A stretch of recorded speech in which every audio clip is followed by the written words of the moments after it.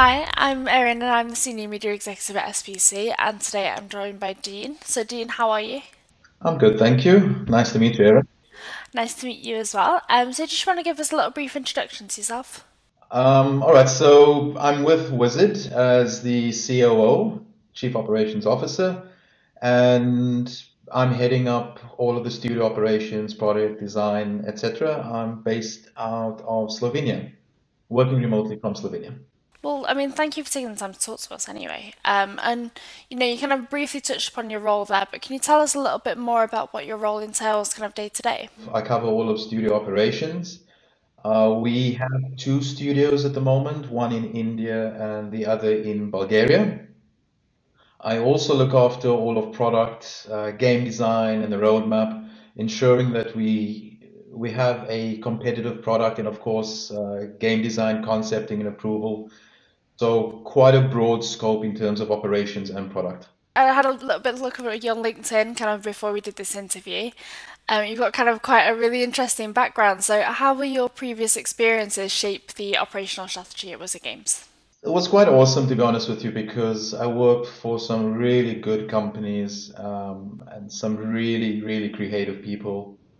Uh, Found some really good mentors and learnings along the way.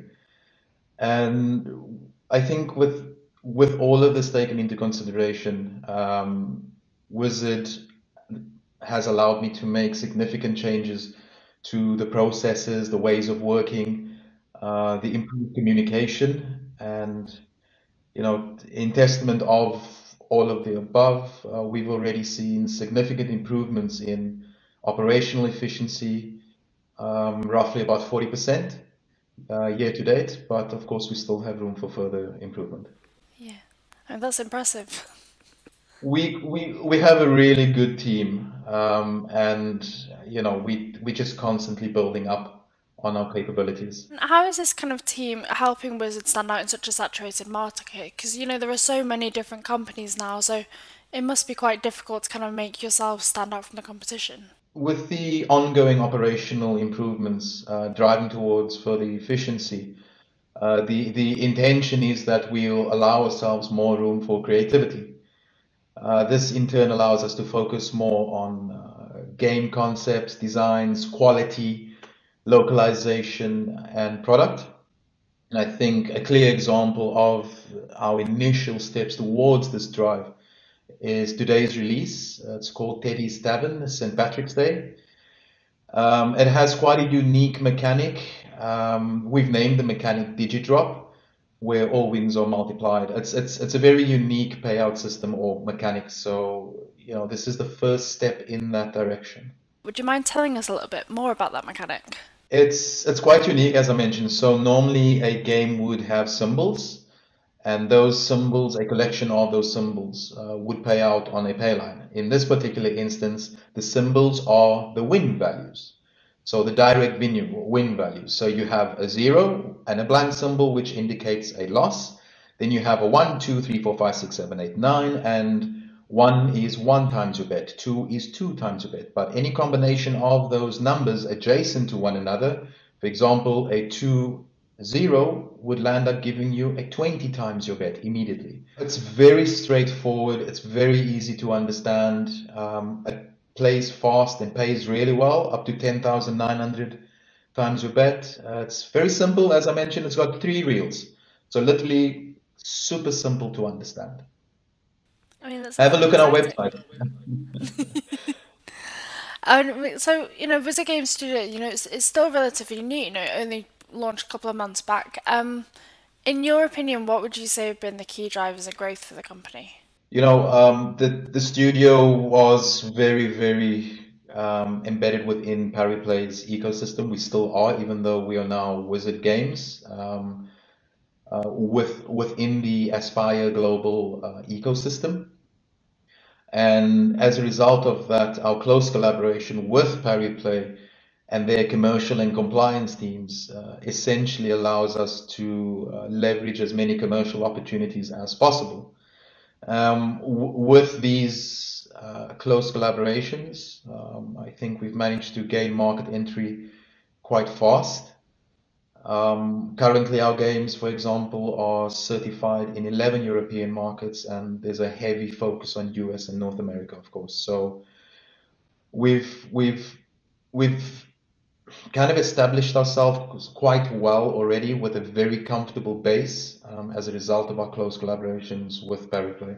We briefly touched upon how the last few months have been for you, but looking forward, what can we expect from Wizard Games in 2022? You've released Teddy's Tavern this morning. Have we got any new titles in the pipeline? We do. Teddy's is the first of many big releases for 2022. As part of the DigiDrop series, which is the mechanic I referred to earlier. Next month, with two games released every month, next month we look forward to 12 Super Hot Diamonds, which is an old school collector expanding reels theme. Quite a twist on a classic theme. Then we have a mine themed game called Dead King, and then followed by Blackjack. The one that I'm really excited about for Q2, Q3 is called Dogwood Magic, where we introduce another new mechanic within the Wizard ecosystem or game selection. And we continue to build up from June onwards into Q3, Q4, etc., with more exciting games. But as I mentioned, two games a month. It's something that we're quite heavily focused on, and the content will continue to be more and more creative. I mean that's a busy schedule, 2 games a month. Well, others are doing five a month, right? 4 or 5 a month. So we by no means want to get to that level yet. We focusing on creativity and quality, as opposed to, pump and dump, as it's commonly referred to in the industry. Right now, the studio or our focus is very much on quality and localization. And something you briefly touched upon earlier is a couple of the different markets that you've been looking at. What are going to be the key focus markets for you over the next 12 months? We'd like to reestablish our position and obviously improve on them within all of the European markets. As mentioned, we are currently engaging with 11 European markets. We'd like to expand our footprint within the US, North American market. Canada is doing really well for us at the moment. You might have heard the news about Neo Games.